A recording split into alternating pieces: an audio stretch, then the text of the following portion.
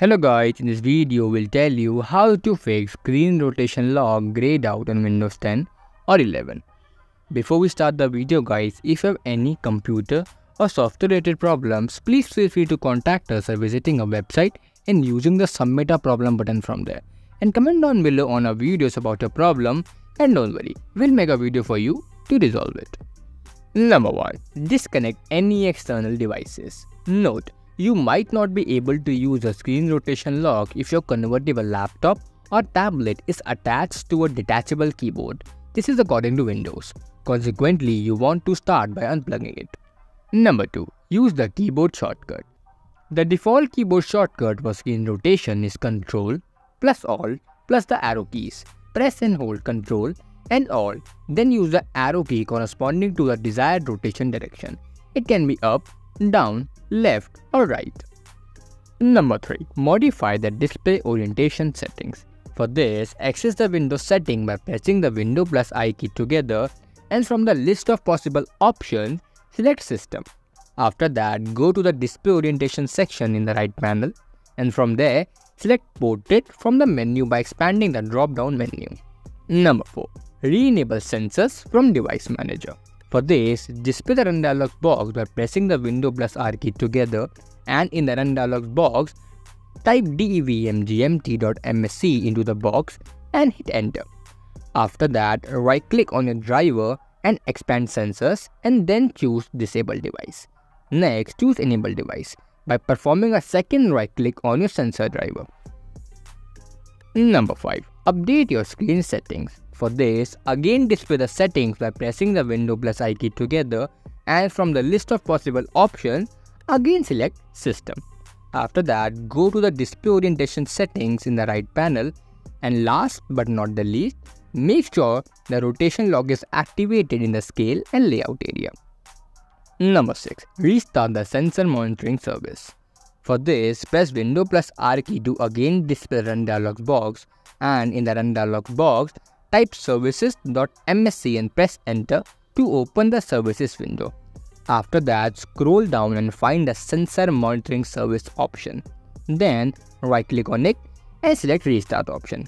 If the service is not running, click start first and then choose restart option. Number 7. Check for Windows updates. For this, press Windows plus I key to open the Windows settings. After that, click on Update and Security option. Then in the Update and Security window, click on Window Update in the left hand side menu. Then click on Check for Updates and let Windows search for any available updates and will automatically install them. After the updates are installed, just simply restart your computer and check if the brightness control function gear function correctly or not. Number 8. Try updating your graphic drivers. For this, press Windows plus R key to open the Run box, and from there, type devmgmt.msc and click OK to open the Device Manager. Then in the Device Manager window, expand the Display Adapters section. It will list all the graphic drivers installed on your computer. Do the following for all of the drivers. Here are some options. Right click on Display Driver and choose Uninstall Driver option. Make sure to uncheck the Delete that driver software for this device option in the pop-up if it shows up. Then go to the top menu in Device Manager, and under the Action tab, select Scan for hardware changes. The driver should appear back in the list. If it does not, don't worry. Just simply restart your PC and it will appear back. Then right click on Display Driver and choose Update Driver, and select Search automatically for drivers. Windows will automatically scan for available driver updates and will automatically download them. Then just simply restart your PC to apply the changes.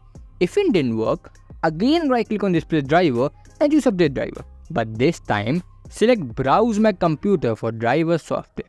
Then select Let me pick from a list of available drivers on my computer. Then select the driver you want to install. Generally, it is a pre-selected top option in the list, and click Next. After that, just simply restart your PC to apply the changes.